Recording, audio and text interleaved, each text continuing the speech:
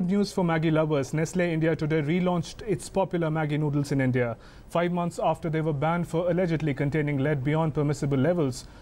Besides, the Swiss food major has partnered with the online marketplace Snapdeal for the rollout. The company said Maggi noodles will not be available in 8 states that have banned its sale. Nestle India said all samples of Maggi noodles masala have been cleared by 3 National Accreditation Board for Testing and Calibration laboratories, accredited labs as mandated by the Bombay High Court.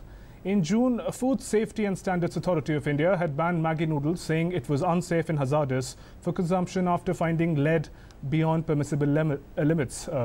The company had soon withdrawn the noodles brand from the market. Nestle India, which took a hit of rupees 450 crore, including destroying over 30,000 tons of the instant noodles since June when it was banned, had stated it would continue with the product's existing formula and would not change ingredients.